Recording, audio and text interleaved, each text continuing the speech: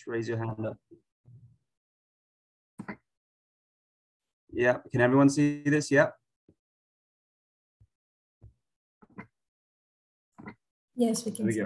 So, yeah, so this is basically a series, a radiology series that we came up with because I've kind of noticed that both over here, students over here, as well as students over there, even being an alumni of Masaryk myself, we don't really learn that much about radiology in the sense where we apply it in like a clinical context. So I thought, particularly because you are going to be thrown in the deep end as FY1s in this country anyway, you will need to have a working understanding of basic interpretation of X-rays, be it chest, be it abdominal, be it trauma, and also in case someone does need to go for a CT head, you need to find out any kind of acute features on the CT as well. So this series should hopefully cover the basics of that, and so that you will be a bit more sort of well versed in interpreting them anyway. So a little bit about myself. As Pritika did say, I did graduate from Masaryk in 2020. Now, since then, I started my job as an FY1 locum in general surgery in Royal Oldham Hospital, just north of Manchester. And I did that for 4 months. It was very, very good. I think anyone who kind of wants to start off, they should really try and do like a surgical rotation first, just to get into the idea of doing a lot more practical procedures, as well as handling certain medical emergencies when they're on call. Next, I shifted over to stroke medicine, and I did this for 8 months as a junior clinical fellow in Stockport. And I think this is where I got put into the deep end, because here you have to rely on a lot of radiology, particularly CT heads and a lot of chest X-rays, because stroke, although it mainly does cover the brain, the consequences of stroke will lead to a multitude of symptoms that you have to manage, particularly in those long stroke patients. And we had to see radiology after radiology every single day, be it, like I said, a CT head, be it a chest X-ray because you're suspecting some kind of aspiration pneumonia, or maybe because the NG tube isn't working, or even an abdominal X-ray because they've been lying down in bed for too long and they're constipated, and you have to basically request an abdominal X-ray for them. On a rare occasion, we had to also do a lot of trauma X-rays because they are old people. They will have a bit of delirium, particularly, it depends upon their day. And they usually have some falls as well. So there we go. We have to also have a working knowledge of how to identify NOFs, so neck of femur fractures. And whilst I was there, I decided to go in and apply for a standalone F2. So right now I am an F2 and I am doing these rotations. So neurology, general practice, and A&E, and that's in Hull. Now, enough about me. Now, about this series. Essentially, like I said before, you are expected to interpret basic scans. What do I mean by that? I mean that there are going to be, SHOs, there are going to be registrars that will definitely help you. However, when you are in an acute setting, particularly when I mean acute, I mean on call or A&E, even AMU, you can't necessarily always rely on them. The initial planning, the initial interpretations, the initial management, it all has to come from you, and you can double check with your superior after that. But ideally, you are expected to interpret these, and you are also expected to act upon them. So your management actually is very, very important in this as well. You'll basically learn the practicalities of interpretation. And what do I mean by that? I mean that interpretation is only one part of it. So when you are given a scan, yes, you can finally, you can kind of see the pathology, you can draw up your own conclusions in it. But at the end of the day, that is just one half. The other half is making sure whether at all that scan is adequate, it is of good quality, it is deemed necessary as well in that patient. So we'll be going through a bit of that as well. And finally, it's for you guys to gain some confidence. Now, speaking to a lot of F1s, including, I was in this position myself as well. The first time I got given a chest X-ray and the consultant asked me what it was, I had to say, I really don't know. It was very bad, because I should have at least made an attempt of trying to interpret it. But I did not have the knowledge for that at that time. And I did not have the confidence to say what it was at the time.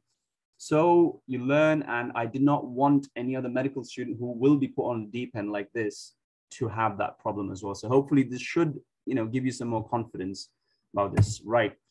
What will we be talking about today? What are the learning objectives? So number one, firstly, we want to know how these chest x-rays are obtained.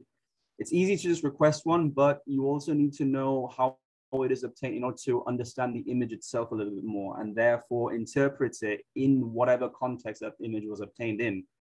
Second thing, we also need to know about what we mean by views. So there's several ways that we can talk about it, but the most common views are your AP, PA, and lateral. What do I mean by that? I mean anteroposterior, posterior anterior, and the lateral one. There are other views as well that you need to know. And most of the time, these other views, they're more to do with because of a compromise in the patient. That's why we actually have those views. But these ones are the most important ones. These three are the most important ones, of which the PA is the most important one and also gives you the best quality of image as well. Next, how do we actually inspect the quality of the image? Now, oftentimes you just dive straight in, you just look at the image and you try and find if there's some kind of consolidation. We immediately go for, okay, there must be some kind of pneumonia over here. First things first, always start from the basics. You always have to know whether the image that you are given is valid, and it is, you can go in further and you can actually interpret the image. If it is not valid, there's no point in interpreting that image, because it will lead to you coming up with conclusions that might not necessarily be suitable. And finally, we have to try and drill you in with a sort of an approach, a systematic approach to interpret these chest x-rays. I'll tell you more about that as we go on, but let's carry on with, and finally, of course, to understand what the normal anatomy of these radiographs are, okay? Right, quick question for everyone, and you can just unmute yourself and you can just have just say it out loud. Why do we do a chest x-ray? Or you can just type it in the chat box as well.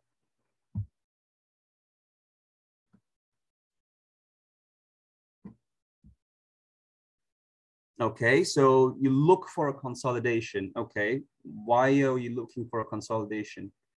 There's someone that's it's completely fine. Do we just order a chest x-ray just like that to look for a consolidation? Okay, to assess lung pathologies, that's good. Okay. Okay, that's fine as well. Perfect. Okay. Now, a simple way to actually split this up. Yeah, that's good as well. Good, good. Now, a simple way to split this up is actually by splitting up as we do with any kind of condition. Any symptoms, any signs, and any kind of feature that you think that there might be going on as well. So what do I mean by that? I mean, symptoms-wise, 1 second. Symptoms-wise, I mean, if they have any kind of these symptoms, so shortness of breath, any kind of chest pain, cough, hemoptysis, any fever and weight loss. So these are the symptoms that you should be looking for, and you should be suspecting, okay, a chest x-ray might be worth it. It might give us a clue into what's going on. What else do I mean? I mean signs as well. So hypoxemia. So obviously hypoxemia is not something that you can easily spot. You usually have to do an ABG in order to see if there is any hypoxemia going on in the arterial blood, in order for you to then think about chest x-ray. Now, does everyone know what PFTs are? Yes, no? It means pulmonary function tests. Now, if there are any abnormal pulmonary function tests, for instance, if there is any disease that is kind of going towards a restrictive lung disease or kind of an obstructive lung disease, you generally do a CT scan. But prior to that, you oftentimes do an X-ray as well, okay?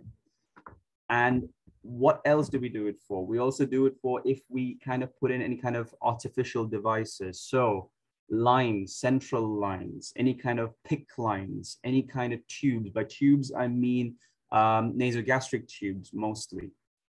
Okay, and finally, we also do it if we are suspecting any possible procedural risks. So oftentimes, when a patient has had a lung biopsy, they are they're very prone to developing a pneumothorax. So if at all they develop even one wrong symptom after this biopsy, you generally do an X-ray just to rule it out. And of course, post pacemaker placement as well. I've actually had a case where we put a central line into a patient. The patient got delirious, yanked the central line out, developed shortness of breath. I ordered the chest X-ray, and it turned out she had a massive left-sided pneumothorax. So these are the kind of things that you should be thinking of whenever we request a chest X-ray. Okay, and these are all the things that you think are abnormal. But in general, before a surgery, before an operation, we always request routine chest X-rays as well. Now, I haven't really put them down because it's not really necessary to request a routine chest X-ray. They do it anyway, but it's not necessary to request it if the patient is not showing any kind of symptoms. Okay, now what do we know about the procedure? It's a very, very simple procedure. On the left, you have a source. Usually, it's a source that emits X-ray photons. They're very high in energy. Some of these photons are absorbed. Some of these photons are passed through. The ones that are passed through are the ones that are detected by the film plate at the end, and that is usually also known as a detector. And they are the ones that are digitally linked to any kind of PACS software that will then display the image in modern hospitals. Now, in between that, you have the patient. The patient usually stands a fair distance away from the X-ray itself, from the X-ray source itself. And this is just so that you can get a good image at the end of the day. If at all the patient stands too close, then what you'll have is that the image that you detect might be a lot bigger, and therefore it'll cause a reduction in the quality of the image itself.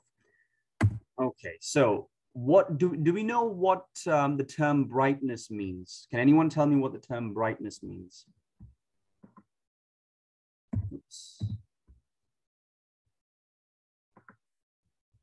Anyone? Just tap in the chat box.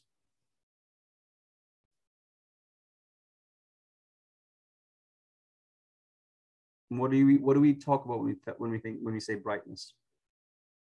Yeah, the brighter, the more dense. That's true. But what does brightness mean when you're talking about the context of an X-ray? So we say brightness, we say shadows, we say opacifications. I think, okay, fine. Light can't pass. Okay. Okay, fine. Yeah, that's fine. Okay, radiolucent, radio opaque, fine. So the brightness basically means they're kind of hinting towards those areas where the X-rays have not hit the detector. So that means that those photons that are going through those areas have been absorbed by that tissue that is in that region. That is what brightness sort of implies. There are a couple of factors that affect this brightness. Now, the most common factor that affects it, and it's right, you've already mentioned it, is the density. So the higher the density of the tissue, the more X-rays will be absorbed. And so therefore, they won't actually pass through the body and thereby hit the detector. Another factor that will affect is the thickness. Now, I'd like to think of thickness being a factor when you want to sort of imagine the following. Say if you have a beaker of water and you emit X-rays through it and you obtain a certain type of brightness, okay? You have two beakers of water and you pass the same amount of X-ray, the same duration through these two beakers, you'd obtain a different brightness. The reason behind it is because although the density of the water might be the exact same, the thickness is different. So therefore, it will impede the X-rays from going through two and thereby hitting and producing the same level of brightness. The final thing that will affect the brightness is the duration of exposure. What do I mean the duration of exposure? I mean that how long you let the X-rays, well, how long you let the source stay on to emit these X-rays. Now, imagine this. You have my hand that's being X-rayed. If my hand is X-rayed for 1 minute, okay? And it's coming up on the detector. You can see the image, beautiful image of the hand. And you can see the individual bones in that image as well. If at all, that same hand has been exposed for longer, so say if it was for 2 minutes or for 3 minutes, can anyone hazard a guess as to how the brightness will be affected? Will it be brighter or will it be less bright? Just put it in the chat box. Brighter or less bright? And why?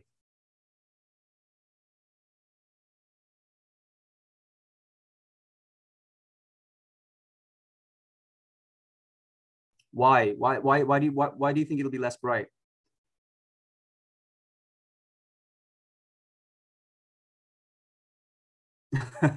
Right. Okay. So,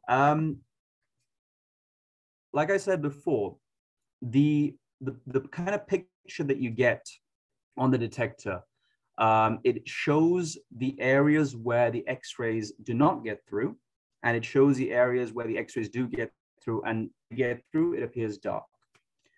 Now, if I let the X-rays go on for longer and longer, that means more and more X-rays will have the chance to get through. And so the result of it means that more and more X-rays will be fired at the detector as well. So,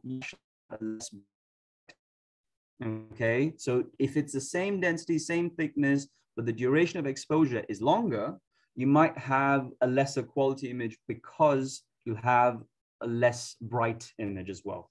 Okay, and you can't really identify, or you can't really appreciate the difference in densities of the different tissues that you are X-raying at that time. Okay. There we go. So next we go into views. So can anyone tell me what view this is?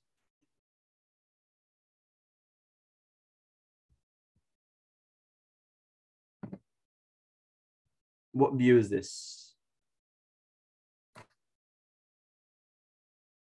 So Ahmed got it right. It is a PA view. Excellent. Anubis got it right. Sorry, Sarah. Now, why does everyone think it's a PA view? What features does it give away that it's a PA view? Can anyone tell me how to look out for those features? Okay, the heart is more anteriorly. Scapula, okay. Okay. Okay, yeah, that's good, that's good.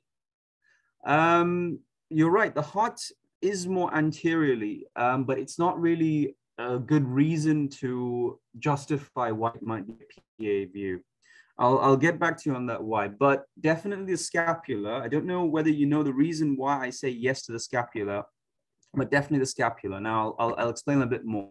So yes, this is a PA view. Now the PA view by far is the best quality view that you can get for an X-ray. The reason why is because it measures the heart at the correct size. Okay. In addition to that, you can notice how, let me get the pointer out, maybe that will be better. There we go. Right, you can notice how the clavicles are actually a bit more horizontal, are a bit more oblique over here. That is also one good way of determining whether it's a PA view or not. Okay. Now, in addition to that, we generally go for this view as well. And this is quite obvious, it's a lateral view. And the lateral view means that you can determine if there is any kind of pathologies happening in the back portions of the lungs. And what do I mean by the back portion of the lungs? Does everyone know where the oblique fissure is? It kind of splits the lung, well, the left lung into the inferior and into the superior lobes. Now, if everyone remembers their anatomy correctly, the inferior lobe, it's kind of wrongly named as the inferior lobe. Yes, it goes all the way down past the diaphragm at the back, but realistically, the inferior lobe also extends all the way up to the axilla and the back, okay? We need a lateral view in order to see if there is any kind of pathology happening in this lobe, even if it's at the back. Finally, we have this AP view, and here's where the scapula comes into account. As you can see over here, let me get the pointer out again. as you can see over here, you can see this side over here. So this is something that you will not see on a PA view. And this is the medial border of the scapula, as you can see it. And you can also appreciate how much more horizontal the clavicles are. Now, I know that a couple of you mentioned in the chat box regarding the heart. Yes, the heart is there in this as well, but what is different about this view? What exactly is different about this? Yeah, exactly. It can erroneously give an impression of a cardiomegaly. Exactly. Now, that is exactly why oftentimes you need to know what view it is. So usually on the top right corner of the X-ray, it'll be given whether it's a PA or an AP view. Anyone kind of have a guess as to why you would do an AP view? I mean, if we all know that a PA view is a lot better, why would anyone want to do an AP view? Or is it by choice, or do they have no choice? Can anyone guess? Why would we need to do an AP view? Why would we do an AP view in the first place? You can do one if they can't stand. Yeah, exactly. Good. Thank you. And what situation would you want to do an AP view in? So they can't stand, that's one of them. So when does that usually happen? And what kind of X-ray machine would we use?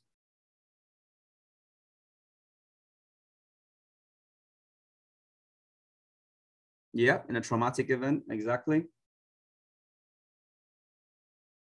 Or just a portable one, exactly. Yeah, a mobile X-ray machine, exactly.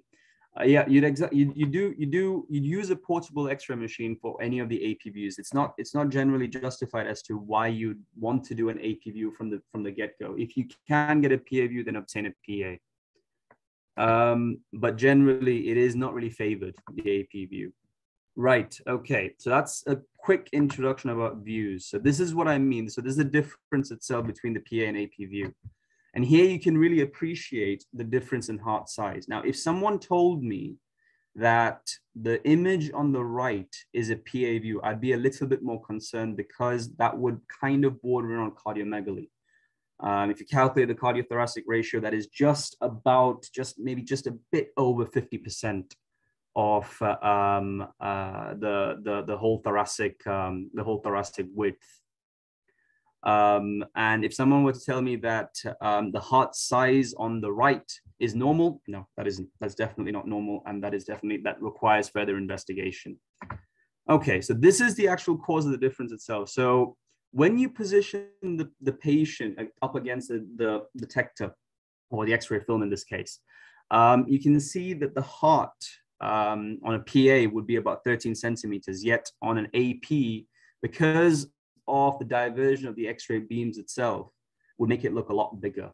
So this is just a simple explanation as to why you would rather trust the PA view rather than the AP view. Okay, quality of the image. Now, there's several things that we need to understand about the quality of the image. Would you accept the image that you see on the screen as a good quality image? Would you accept it as a valid image? If yes, say that. If no, say why. Why? Why will you not accept that?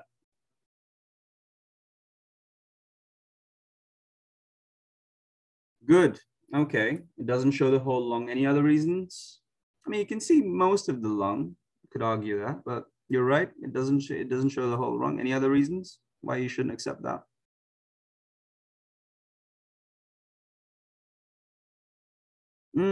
Could be a zoomed image.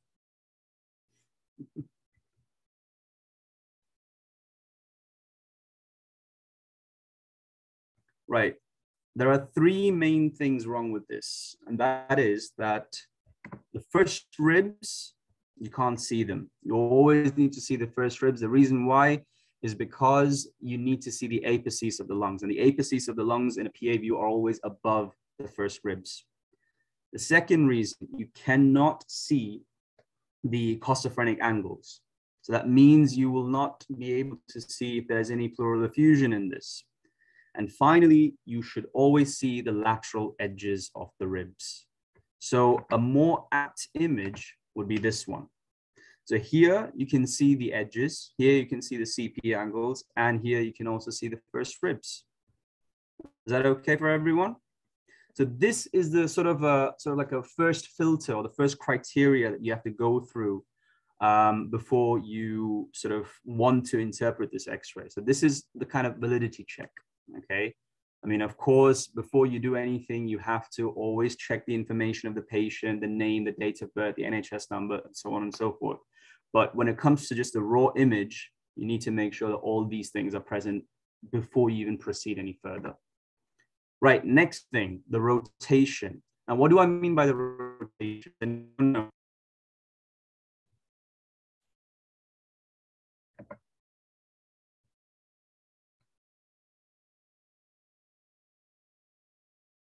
Rotation of what?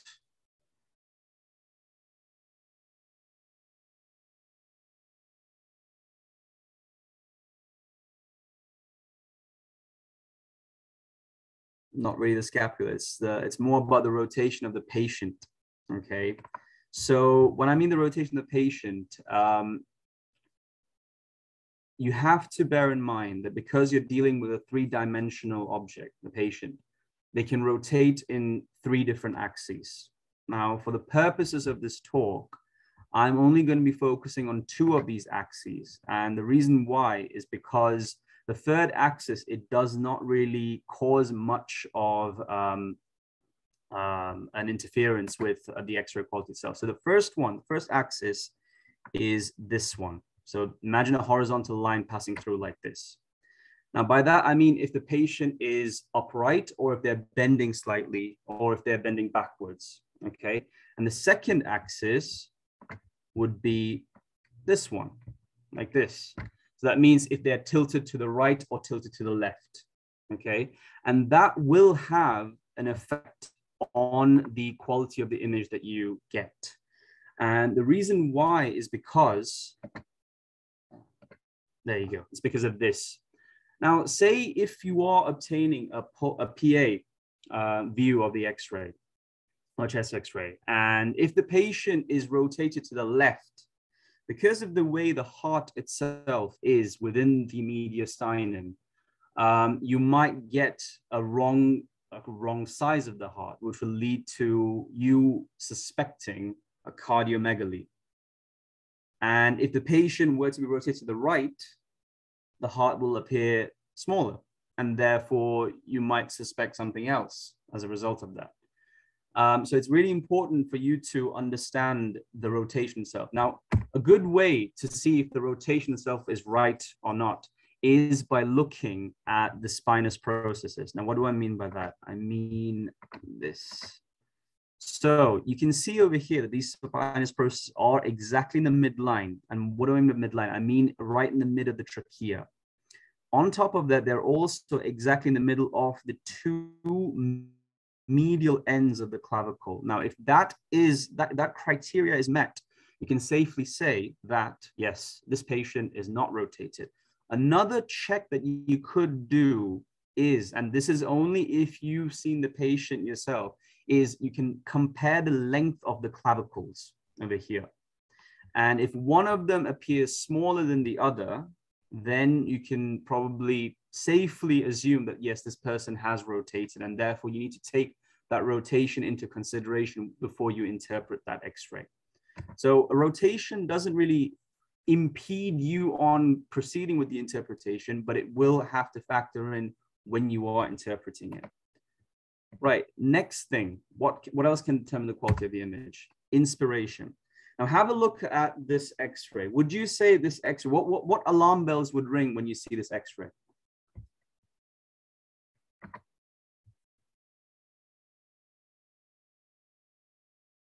Too little air. Okay, good. And so what would you suspect if there's too little air in it?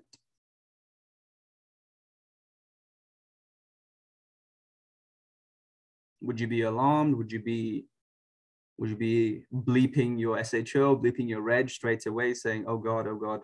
Okay, good. Pseudothorax, hydrothorax, good. Or some people might even say that there might be some kind of a cardiomegaly going on over there by looking at that, the heart size there. Some people could also say that, oh my God, there might be some kind of restrictive pulmonary disease going on over there as well. But again, you have to pay attention to a couple of the features, and those features are how much the patient has inspired. Now, this is all the job of the radiographer, the technician, to kind of guide the patient itself. But in case they've made a mess up and they really don't know what they're doing and they've presented this quality, then you need to double check with them. And the easiest way of doing it is by looking at the bony features of the X-ray. And the bones of the X-ray, they are the best in determining whether or not there is any changes in inspiration, any changes in rotation, and something else that I'll get to in a bit as well. So in this case, look for the ribs. Now, this is the first rib over here. It's easier to spot the posterior part of the rib rather than the anterior, just because it's just highlighted a little bit more. But in this case, you can see the anterior part of the first rib coming in over here. Here we have the second. Here we have the third. Here we have the fourth. And this is the fifth, and this is the sixth. These are all the sixth. There's a fifth anterior rib going on to the posterior side, and this is the sixth posterior rib coming down to the anterior. What determines whether or not a patient has inspired fully or not is how many ribs you can see. So if you can determine this whether by just looking by counting the number of posterior ribs you can see, or by the number of anterior ribs that you can see. Usually, it is acceptable for you to have 7 anterior ribs kind of bisecting the mid-clavicular line and the hemidiaphragm, okay? Now, I'll put up this image on the side as well after getting rid of the spotlight. Here we go. So this would be a more appropriate. These are, by the way, these are the same patient, okay? But over here, you can clearly see that they have inspired properly, and you can also rule out a cardiomegaly. And the reason for why you can rule out a cardiomegaly in this case, because number one, the heart size is adequate. Number two, they've inspired. And how can we say that? Counting the ribs. 1, 2, 3, 4, 5, 6. And the 7th one is just over here, and it's bisecting the hemidiaphragm right here along the mid-clavicular line. So if you see any number of ribs that is below 7, below 6 even, then you know that they have not inspired properly. So if you see less than 5 ribs, it's usually considered to be incomplete inspiration. If you see more than 7 ribs, then that would be associated with hyperexpansion, okay? So this is a good way of determining the quality of the X-ray, and thereby you need to take inspiration into account when you are interpreting as well. What's next? What else determines the quality of the image? And that would be penetration. So we have a good way of determining the penetration. You have low versus high exposure. And this exposure itself, it kind of depends upon the duration of exposure, the energy of the photons, as well as the source of the energy distance. So these 3 factors are the ones that determine the penetration of the X-ray itself. Now, as we've said before, the duration of exposure will determine the brightness, okay? And therefore, if you kind of let the duration for longer, then you will definitely have more penetration, and therefore you'll have less of a brightness. The energy of the photons, now usually this is all calibrated by the radiographer. So before he even releases the image, before he even releases an acceptable image, it usually is calibrated well before the radiologist gets a hand in at interpreting it. And finally, the source to image distance. Now, I've mentioned this before as well. If the patient were to stand too close to the source, and if you put the detector a little further away, you will not get a good quality image, because the dispersion of the X-ray photons will be too wide. And the same would apply if the detector were too close to the patient as well. So you need to have the right distance in order to get the right penetration and the right image. And any suboptimal penetration can lead to consequences of misdiagnosis. Now, what do I mean by systematic? Here's where it gets a bit interesting. Has anyone gone through a systematic approach? Does anyone want to share, if at all, they know of a systematic approach at interpreting an X-ray? Well, which ones have you heard of before?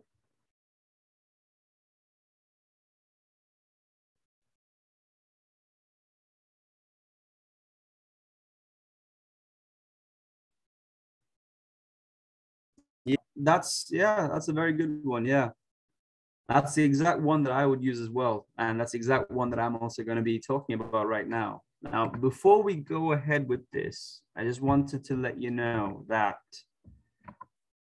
there is no one way to interpret chest X-rays. Everyone has their own approach, has to learn from what it is wrong with the approach they learned, but implement something new, okay?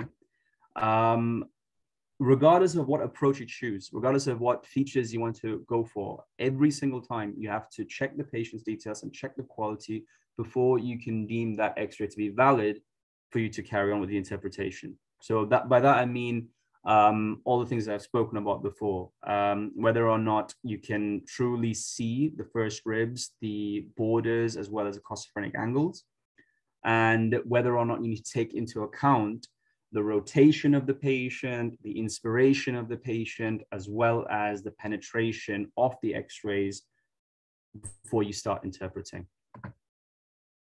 Every systematic approach will have a logical way of interpreting the X-ray. So that means it leads to no features being missed out. And that is a main thing. That is a main thing I want you to have as a take-home message. In every approach, no feature should be missed. By that, I mean not just abnormal features, but no normal features should be missed either. Right. And as you've pointed out in the chat, I will be using the ABCDEF system as well. Now, what do I mean by that? So like I said, at the start, you always start off with the validity and the quality. Next, you go in with A, the airways. So next is B, so the bones and the soft tissues while you're at it as well. C would be the cardiac silhouette and the mediastinal silhouette as well. D is for the diaphragm and the gastric bubble that you can see underneath in the stomach.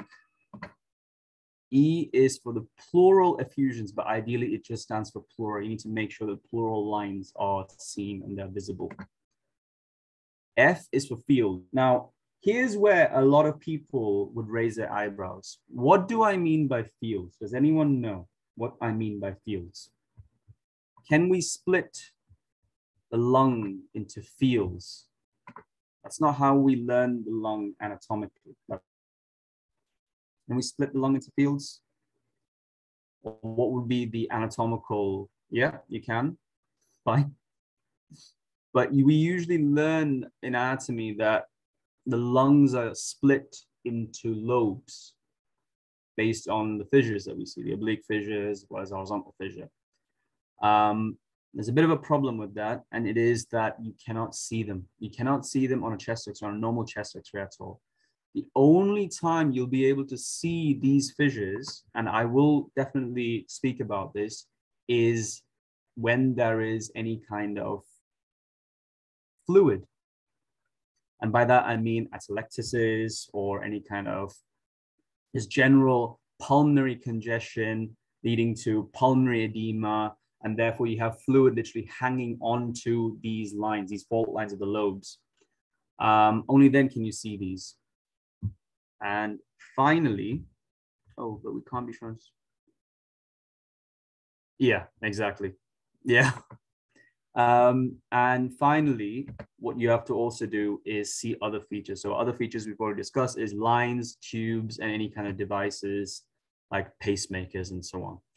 Right, so this is basically just my way of interpreting. Now, I'm not going to say that this is the only way, and I've already mentioned this before. Everyone needs to go through something like this and find faults in it before they can derive or they want to go in with their own way. But either way, No features should be missed. That's the main thing. You have to be safe. Now, the first features are always going to be the airways. What do I mean by airways? I only am talking about three main things, and that is the trachea. And here you have the right main bronchus going over here. And then over here, now you can't really see this that well on the screen. You need packs so that you can sort of determine, you can change the contrast of it. But if you just squint a little and just shift your computer a little bit up, you can see the left main bronchus. And so you can see the carina just here, okay? Now, what features are you looking for in a normal X-ray? So the main thing is the position of the trachea. Is there any deviation? And here is where the quality of the image comes into account. If there has been any rotation, you will not be able to tell if the trachea is deviated or not, because the spinous processes will not be in the center. And you always need to measure the deviation of the trachea based on the spinous process. So here in this X-ray, you'll be happy to know that the trachea is not deviated, it's exactly in the center, okay? And you can also see that the bronchi are following their corresponding pathways as well. So there's no problem in this one at all. So that is basically a quick normal airway, okay? What's next? Next are the bones. Now the bones are, I would say, the most interesting because they determine both the quality in terms of inspiration, in terms of penetration, and the rotation of it. But at the same time, they're oftentimes missed. Now by missed, I mean, usually when anyone wants to quickly look at an X-ray, they just look at the lungs. But this system with ABCDF, it makes sure that the lungs are always interpreted at the very end, which means that any kind of feature that you see, you'll immediately spot before the lungs, even though the lungs are the most important, sort of the biggest features or the biggest organs that you see in an X-ray.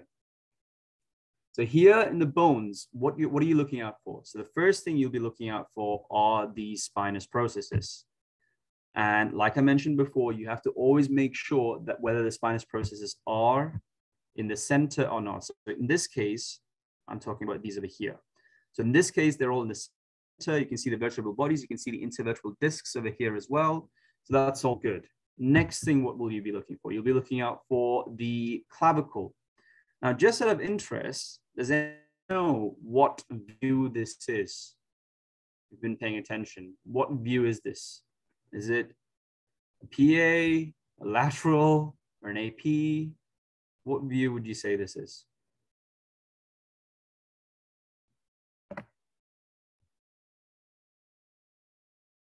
Good. It is an AP view. Why? Because you can see the medial border of the scapula and the clavicles are very horizontal. Yeah, good. Right, and like I mentioned, with the ribs, you have to pay close attention to which part of the ribs you're on about. So whether it's the posterior or the anterior. Now, posteriors are the ones that are more horizontal in nature. So these are all posterior ribs. Okay, and they're a lot more easier to spot than the anterior ribs. The anterior ribs are the ones that curve forward at this angle over here. They're more oblique in nature, and they form this 45-degree angle over here. And they're the ones that you should be really looking out for when you're trying to determine whether the X-ray is of good quality in terms of inspiration. Now, I'm not going to go into the detail of the scapula or the features of the scapula, like the acromion or the glenoid cavity or the humerus in this lecture, just because you'd be more interested to find out more about the pathologies of the lungs and associated organs in the chest itself. That'll be another thing about trauma that'll probably join in later.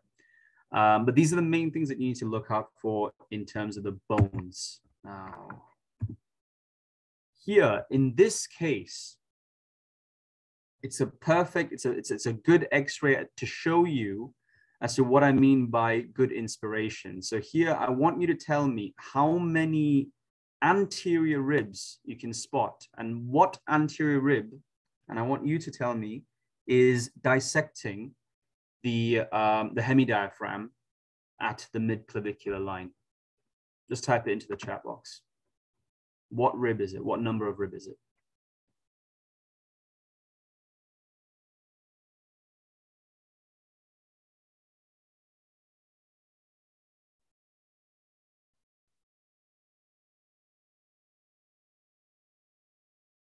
Yep, the answer is 7, exactly. So that means that this is actually a very good quality X-ray. You don't see any kind of rotation. And on top of that, the 7th rib is the one that is intersecting the diaphragm at the mid-clavicular line. So that means the person has inspired adequately in bones. Now, when we are discussing pathologies, I will get into more detail about what I mean by lesions, both metastatic as well as caused by old age.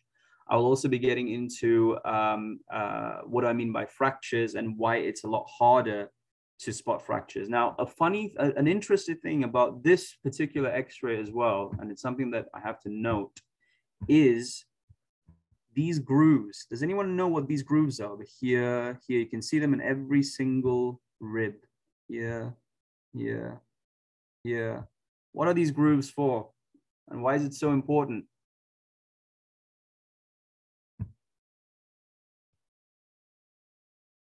Yeah, blood vessels. You have a whole neurovascular bundle. You have all the subcostal vessels over there, and you also have the subcostal nerves going through it. And why is that important? Why is it important to know that? And why is it important to know that, particularly in a chest X-ray? And this is where clinical context comes into the picture. And if at all your SHO or your registrar asks you to do a procedure that they probably will do, it's important to know this. And what procedure? Yes, exactly. It is very, very important to avoid damage to these nerves and vessels when you are trying to insert a chest drain. A chest drain, and there are many times where this has gone wrong, and I've seen it as well, where they haven't really paid any attention to the X-ray, or they haven't really paid any attention to palpating the ribs properly before they've inserted the chest drain in, and it has resulted in a lot of blood loss because of that as well. Right, next thing. Right, we're talking about the cardiac silhouette and the mediastinum.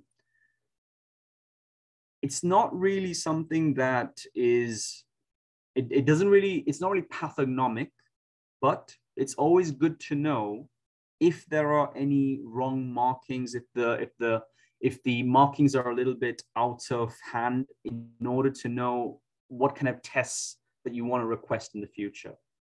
Now, in this case, you have to see what the heart features are, okay? So let me just get,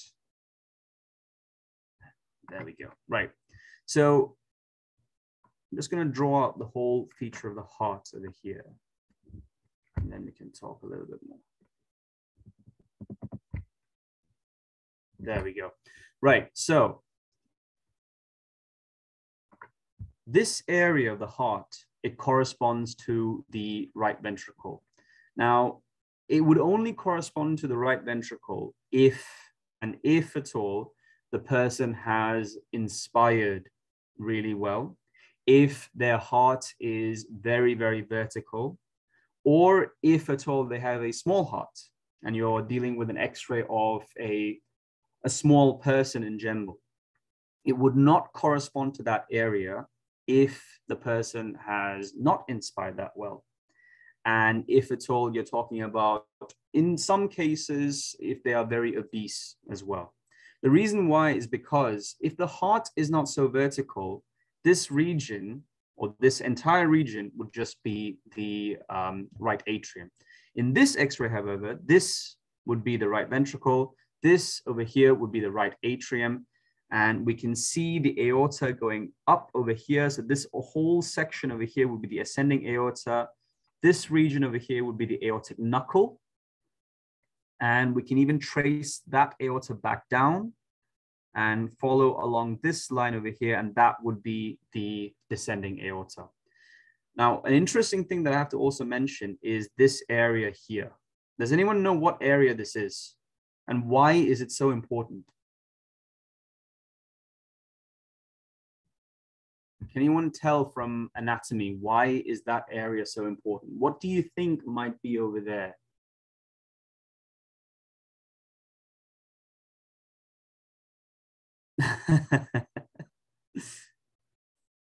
Yeah, the aorta is over there, but what area is it? And why is it so important? What do we know about, let me kind of give you a hint over here. It is to do with a structure that is very important for the left diaphragm,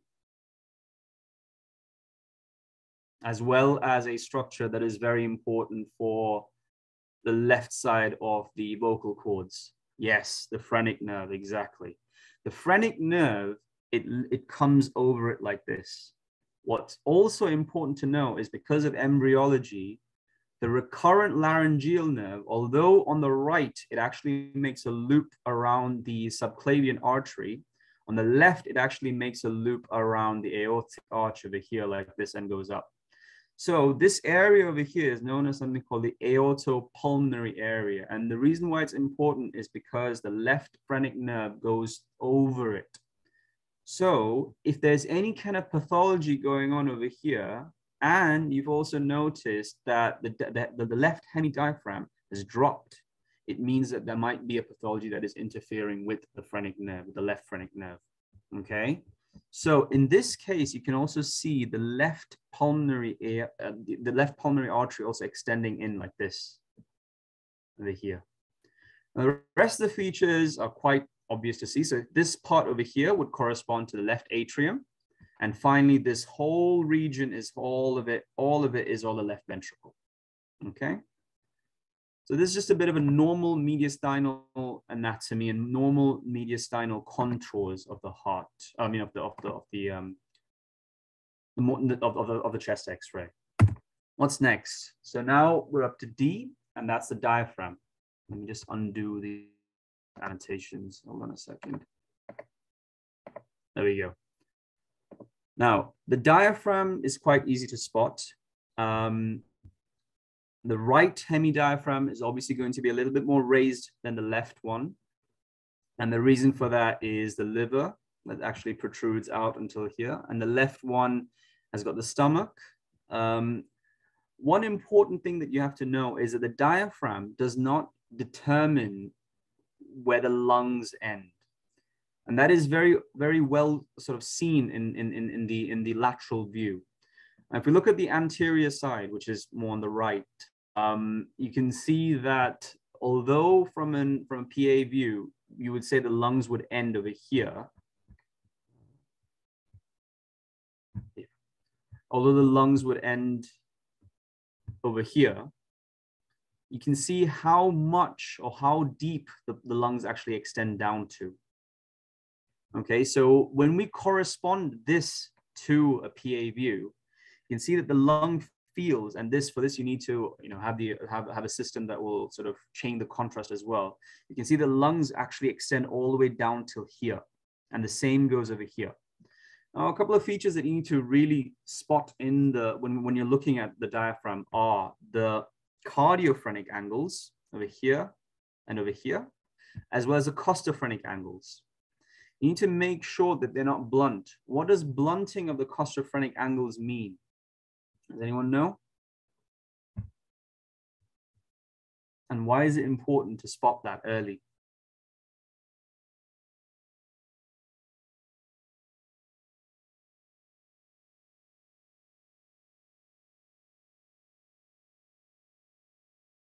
Yeah, pseudothorax, or most commonly just pleural effusions. Yeah, exactly. It's most commonly for pleural effusions. Now, another thing that I have to also point out, because most of the time you would request a PA or just a standard chest X-ray, and a lateral view is something that you can only request, well, per request. If you notice that there's any costophrenic blunting over here, it's already far worse than you think it is. If you say that, oh no, there's only a little bit of costophrenic blunting that you can spot over here or over here, you have to bear in mind that the fluid has already come all the way up till here. Okay, so you're talking about quite a lot of pleural effusion. And the reason for that is because you're not actually, you're not privileged to see the lateral view at that point. But you have to bear in mind there's actually substantial amounts of fluid in the lungs already, in the pleural cavities already. So it is an emergency the moment you see costophrenic blunting. You have to think about chest drain straight away at that point, okay? And another feature that you can really appreciate over here is a stomach bubble, it's a gastric bubble over here. And that's just trapped air in the fundus. Nothing really anatomically or pathologically significant about that. It's just trapped wind, that's it, okay? Right, next.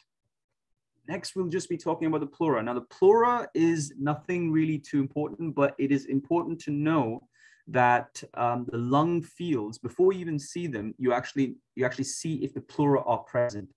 And the reason why is because you need to know if at all there is any kind of thickening of the pleura, if there is any kind of pneumothorax. Now, in case there is a pneumothorax, you'll know that the pleura will be completely squashed to one side where the lungs are, and you will need blackness. And again, we'll highlight all of this when we're talking about the pathological aspects of chest X-rays. And finally, like we mentioned before, is to see if there's any kind of effusions.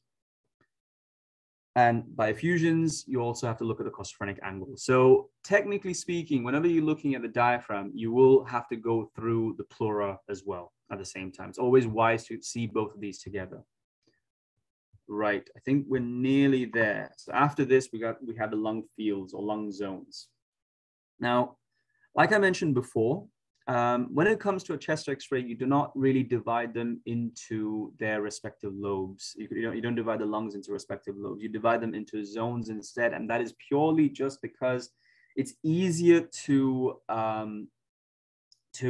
locate a lesion that you're describing when you're reporting or when you're interpreting a chest X-ray, particularly if you spotted one and you're trying to make a referral or an urgent referral to a respiratory consultant or a respiratory registrar on the phone, it's best to describe it as zones rather than lobes, because you might not know where the lobe, you might not know what lobe is being affected.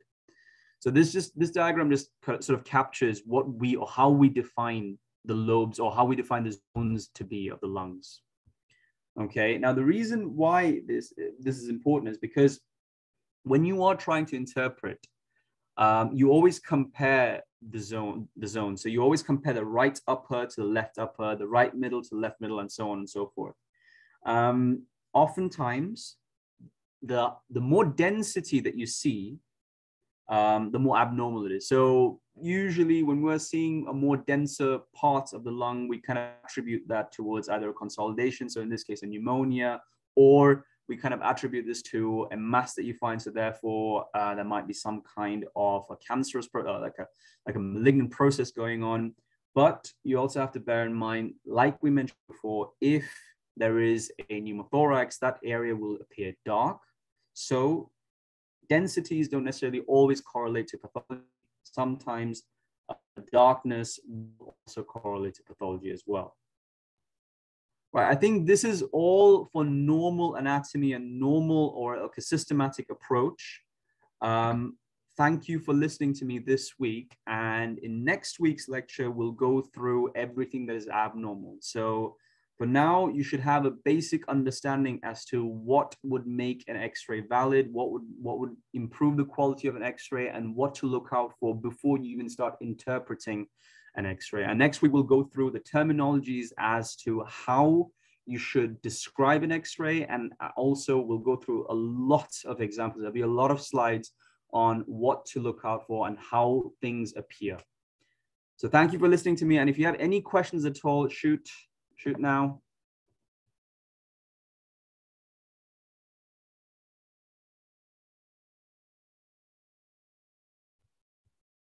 Thank you.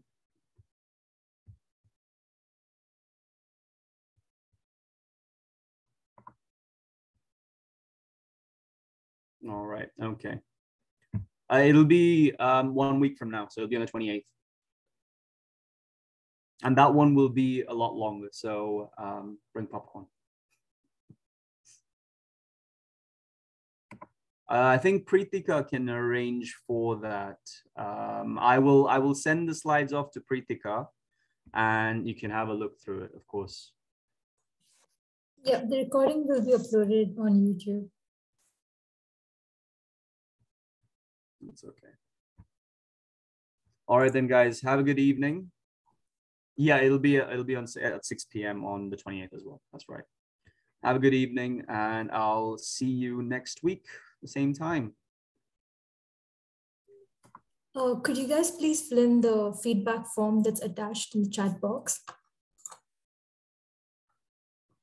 And I will share my screen now.